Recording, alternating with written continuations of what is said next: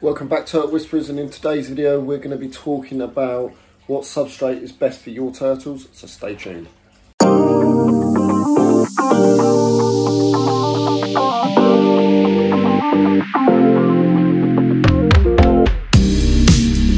Okay, so what is substrate? Now substrate, if you don't know, is the material that you put on the bottom of your tank, such as sand, gravel, aquarium soil, bare bottom, which I guess isn't a substrate. Before I go any further, okay guys, first of all I'm just going to say do not put gravel in your turtle tank, okay? It's alright for fish, just don't put it in a turtle tank, okay?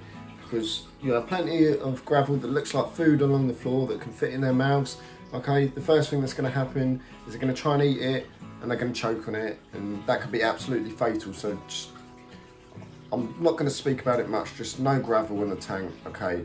It may look nice, you might like the different kind of rainbow coloured gravel you can get, just don't do it, okay? Okay, think of your turtle's health. Okay, so the first thing we're going to talk about is having a bare floored tank, okay? So absolutely nothing along the bottom of your tank, okay? So no sand or anything like that, just plain, essentially it's just a glass bottom. And there's actually quite a few benefits to this. The absolute main benefit of having a bare bottom tank is it's so easy to keep clean. Now, if you're not too bothered about the aesthetics of your tank, like you're not too bothered about the look, you just want a nice easy environment, okay, bare bottom is possibly one of the best things you can do, because literally you can see all the muck at the bottom, and we all know turtles are messy animals, so literally you can just get your net straight in, fish out all the rubbish, get rid of it, done. Okay, it's so much easier to clean, but then again it doesn't look as nice and it's not got that kind of natural feel that they would have in the wild, but it's easier for us. Another benefit is, of course, it's cheap, doesn't cost you anything because you're not putting anything in. The next substrate we're going to talk about is sand. Now sand is my personal favourite, it's aesthetically pleasing. You can get it in a range of colours such as black sand, but it's not just a good substrate because it looks good. It does actually have a few minor health benefits. Firstly, it can help file down the turtle's nails, okay, if they're getting too long. It just kind of like grinds against the sand, wears them down a little bit, which can be useful.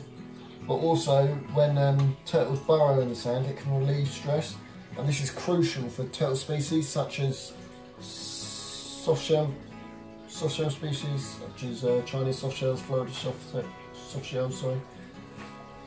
And it's what I would personally recommend. Okay, it's a bit harder to clean than a bare bottom tank, but it looks good, natural feel like we've said, okay, and your turtles will absolutely love to burrow in it.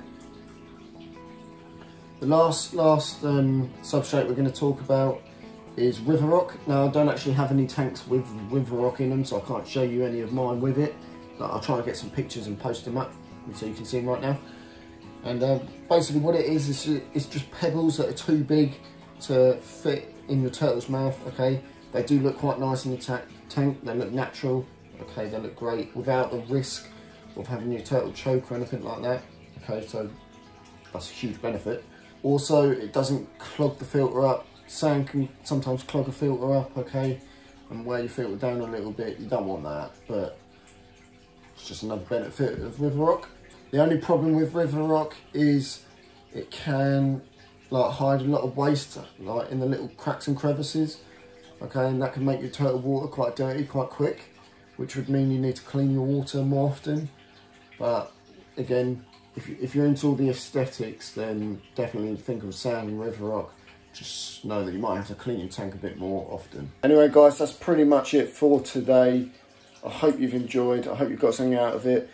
Let me know what you use for your turtle tanks, okay? So I've only stated 3 or 4 substrates here. There's probably more like the aquarium soil, but I don't have any experience with that, so I can't talk on it. But let me know what you guys do.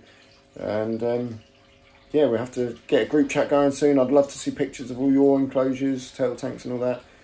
And yeah, I'll see you next time, guys.